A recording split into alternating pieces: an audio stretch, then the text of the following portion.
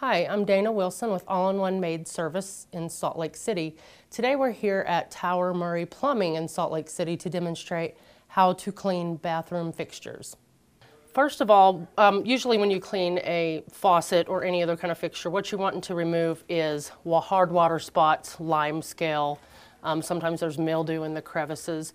What I did was I made a paste out of 1 part vinegar, 3 parts baking soda. You want it pretty thick. It really breaks down water spots and hard water lime scale.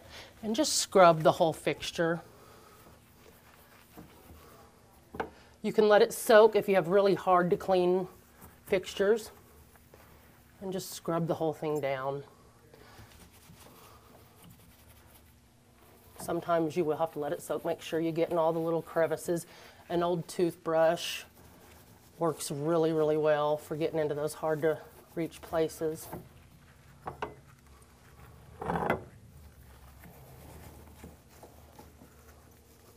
Make sure you use an abrasive brush too. It'll scrub really well. After you're done, just run your faucet and just kind of rinse it off. Don't be afraid to get kind of wet and messy here afterwards. We'll dry everything off and it'll be really shiny and good looking. And a clean fixture makes the bathroom look great. Now after we did that, you rinse it off. You'll notice that all the water spots are gone now. What you want to do is dry it off.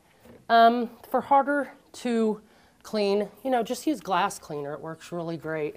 Makes it shine up real nice. Make sure you dry it though so the water spots don't come back. And as you can tell, this looks a lot better. It's a little wet around here, but for the demonstration, you can tell that all those spots that were on there are gone. And it's now a beautiful, shiny chrome faucet.